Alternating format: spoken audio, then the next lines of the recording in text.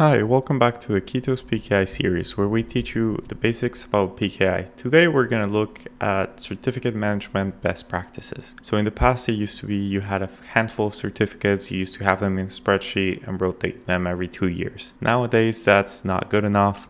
Even Apple doesn't even support certificates that are longer than a year. So nowadays organizations have 50, 100,000 certificates, which means you cannot have someone manually go and rotate those certificates. So now you have to automate that certificate lifecycle and rotate them often.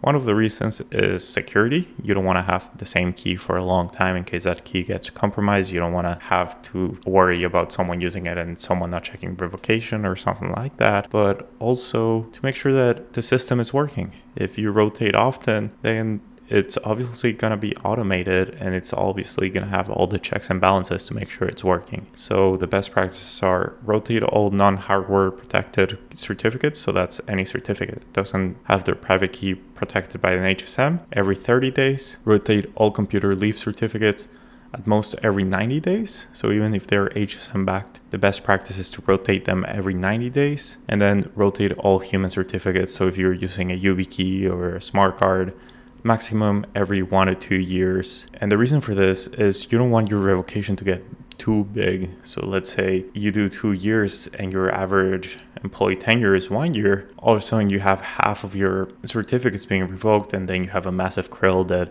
services have to download every time. So keep human certificates short and just have an easy way to rotate them for your humans. Those are the certificate management best practices. Thank you for watching and we'll see you in the next one.